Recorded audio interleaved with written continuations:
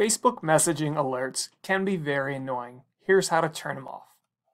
So first you want to go to the messaging home. You can click on Messenger here in the right upper hand corner. And then the three little dots on the left side, which is options. And then here you have your chat settings, incoming call sounds, message sounds, and pop up new messages.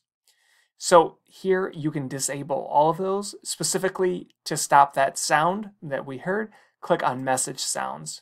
And I'm also going to turn off incoming call sounds. And then you can decide how long to turn off those sounds for. I'm going to put until 8 a.m. disable. And you can also turn off the pop-up new messages. That means when you get a new message, it won't pop up onto your screen.